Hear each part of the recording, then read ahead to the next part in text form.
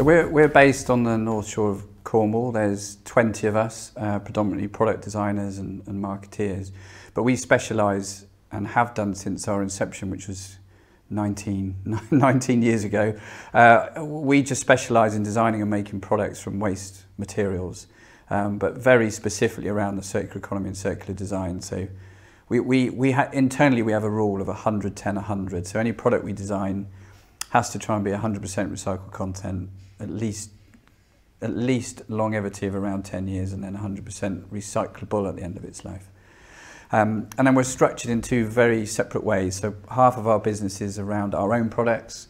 We design and make our own products and distribute them globally. And then the other half of the business is trying to help other brands become more circular. So primarily looking at a big corporate's waste stream. How do we turn that waste back into products that can go into their infrastructure? What inspired me, because we've been going a long time, you know, I think when I set the company up, I was working for Dyson. And I knew, technically, even back then, 20 years ago, that we could be making products out of recycled materials, but they weren't for probably economic reasons. So when I left and set my own company up, that was the big pillar for me back then, was to try and make products out of waste materials.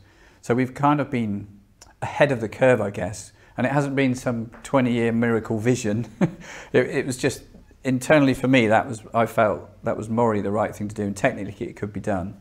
So that's kind of where it came from. But what drives us in the circular economy is that we believe, and specifically circular design, is a really tangible, doable solution to solving a lot of the environmental problems. We passionately believe in it, and we promote it wherever we can.